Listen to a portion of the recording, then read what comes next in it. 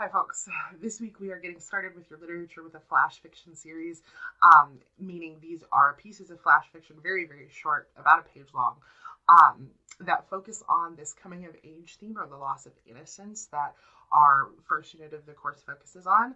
And these stories are also united in that they deal with specific cultural experiences related to particular ethnic and cultural backgrounds. Now, as you're reading these stories, the things that you want to be looking for are, of course, those elements that suggest that coming of age moment, that epiphany or that realization about life. You also want to be thinking about the way that all of these unique experiences have universal sort of elements and speak to each other and have common ideas that are not specific to those experiences, but specific to all of our experiences. So the first story that you're reading is Alice Walker's The Flowers. This was published in 1973. Alice Walker is a very famous American writer known for The Color Purple, among many other things. This is a story about a young African-American girl who's living in the Jim Crow South that discovers something that alters her perception in the woods.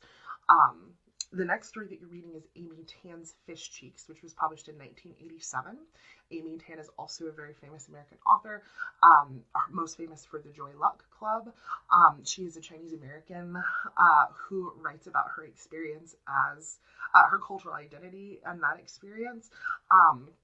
She's very known for these stories that deal with conflicts between parents and children or generations of the next, as well as conflicts between her and the society that she exists in.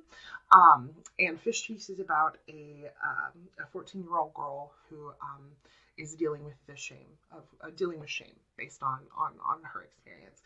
And then the last story that you're reading is Judith Ortiz Cofer's Volar. Judith Ortiz Cofer is a Puerto Rican immigrant. Her parents immigrated from Puerto Rico. She's an American author that writes about that experience of living as the child of immigrants, as somebody who doesn't feel like they fit in as a Puerto Rican or as an American. And this is what she often writes about. She has many different short stories and novels that deal with her life in the barrio. And Volar is a story about a young girl who is fantasizing about being a superhero and being able to take away some of the